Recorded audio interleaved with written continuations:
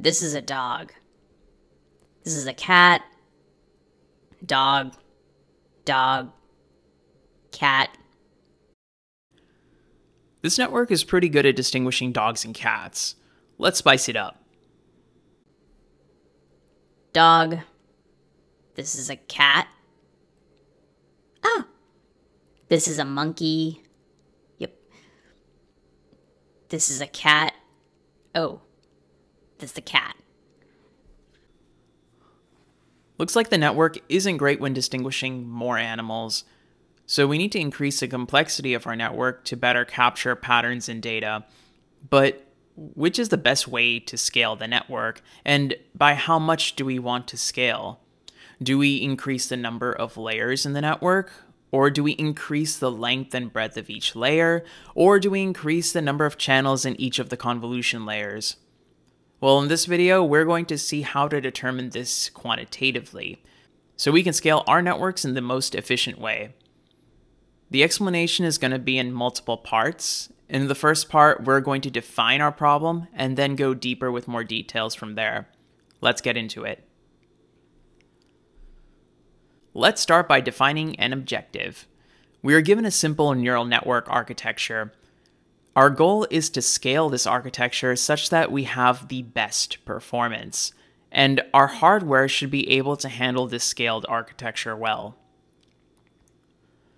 So network here is the base architecture we want to scale, like our dog and cat classifier. This network can be scaled in 3 ways like we mentioned before. So that is, we can increase the number of layers in the network, and let's call the scaling factor D for depth. We can increase the number of channels in the network, and let's call the scaling factor W for layer width. And third, we can increase the length or breadth of each layer. I'll have the length and breadth scaling factor equal to R for resolution. We can write this network as a function of D, W, and R. So the function network, when passing in 1, 1, 1, will give us the base architecture, which is basically scaling everything by a factor of 1. And this is the lower bound. Now the objective is to find the optimal scaling values of D, W, and R that give the best performance with these hardware constraints. So it's looking a lot more concrete now. On to part 2. How do we find the optimal values? This is done using a technique called grid search. Each one of these dots here represents a trained model for different values of D, W, and R. The idea is to train your model and then tune the values of D, W, and R, then train again, and repeat until we get the values of D, W, and R that give the best performance.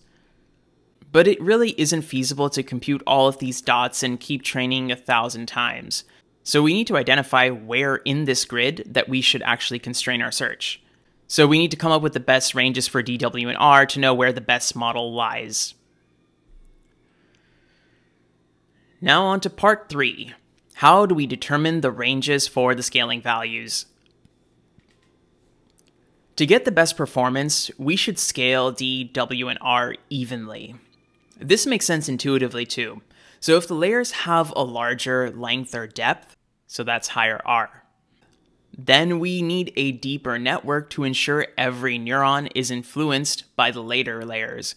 We also need more channels per layer to ensure that we capture the necessary features in the enlarged input. So that means that we need to increase W and D as well. To further prove this point, let's look at these graphs. The x-axis is a measure of complexity to our network, and y is a measure of accuracy. We have 3 graphs that show what happened if we increase D, W, and R separately, leaving the other 2 constant. And it looks like that we see high initial gains at first, but then after a point, scaling really doesn't increase performance. And that's not great. We want a lower complexity with higher gains, after all. So to ensure that we scale more uniformly, we can set them to variables with a common exponent, like phi. So changing only phi, we can scale these values more evenly. And now we perform our grid search on the new variables alpha, beta, and gamma instead. So we have a lower bound now of 1 each, but let's better quantify the upper bound with these hardware constraints. We have this base architecture for classifying cats and dogs. We can measure its complexity by counting the number of floating point operations required to get a result. Basically, it's the number of additions and multiplications. And I'm just going to assume for this cat and dog classifier that our architecture was 100,000 flops. Now let's say that we are running on a small system where if we scale this, we can only handle a model that makes 200,000 flops at most. That is, it can only be twice as complex. So what are the values of alpha, beta, and gamma under this constraint? Now, this actually provides us a suitable upper bound. We're still missing the component of the scaled network complexity. So how do we compute this? Now we're going to get into the details. So part 4, computing the number of flops, or the number of floating point operations. The basic operation in a convolutional neural network is convolution. So how many floating point operations are in this? Let's say that the input from a previous layer is a 3x3 matrix, and the output that we want is just a 1x1 matrix, or just a number.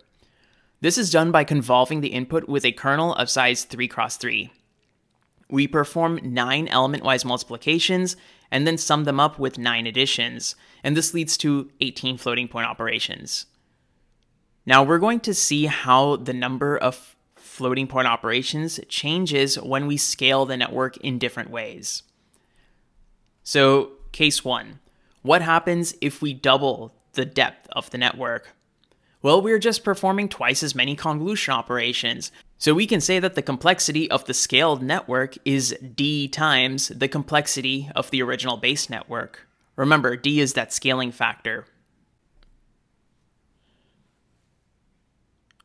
Now case 2. What happens instead if we just double the number of channels in every layer in the network?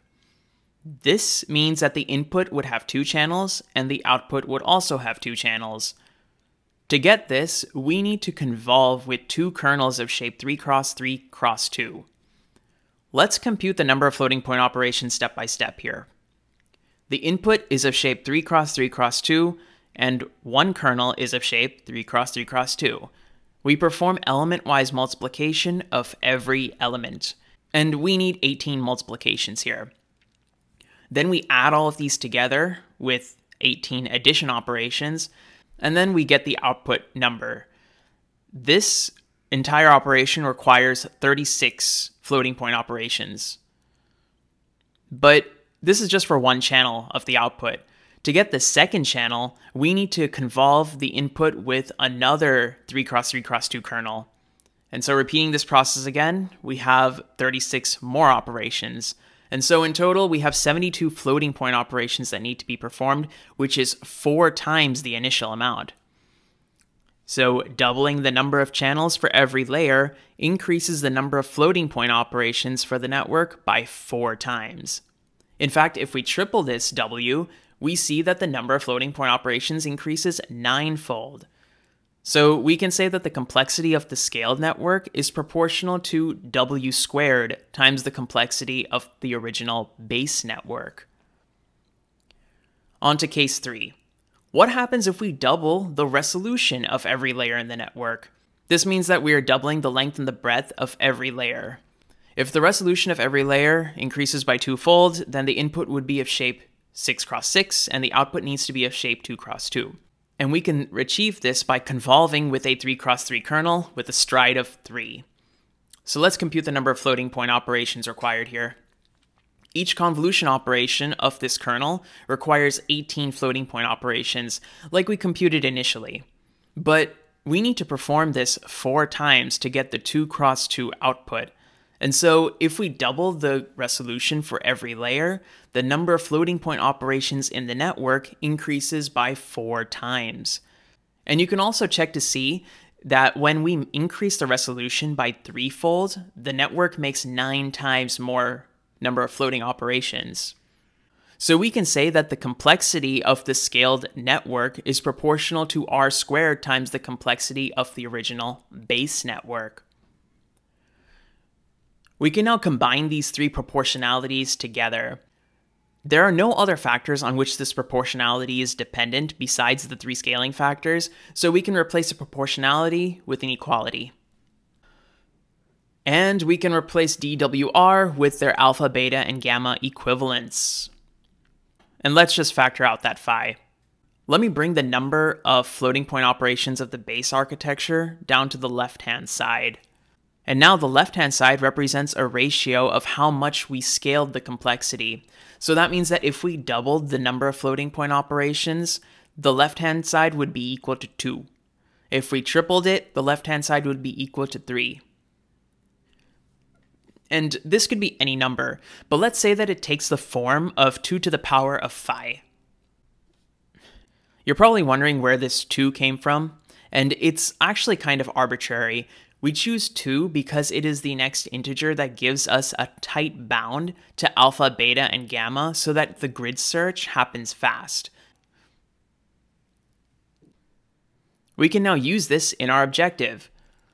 So if the capacity changed from 100,000 floating point operations to 200,000 floating point operations, then that means that we scaled the model by a factor of 2, which implies that, well, phi should be equal to 1. Now, once we have the optimal values of alpha, beta, and gamma as a result of the grid search, we can then compute d, w, and r by taking phi equal to 1. This will give us the most efficient model that can have up to 2 times the number of floating point operations as the base architecture. And by increasing the value of phi to 2, 3, 4, and so on, we can determine the new values of d, w, and r. So when phi is equal to 2, we are getting the best model that can have up to 4 times the number of floating point operations as the base.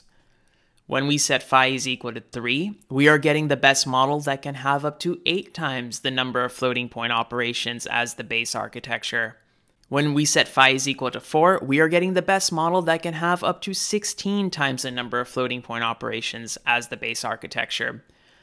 And so we can get a family of efficient models of different complexity levels. In practice, we would set phi depending on the capability of our hardware. The results are encouraging. The x-axis is complexity, the y-axis is accuracy. You can see that the red line, which is a family of EfficientNet models, has a low complexity and high performance. They use several times less parameters as their counterparts. While this is applied to the ResNets here, you can also try it with your own ConvNet architectures to see performance boosts. So I hope that all made sense. There's a lot more content coming in the future. Subscribe for more, and I will see you very soon.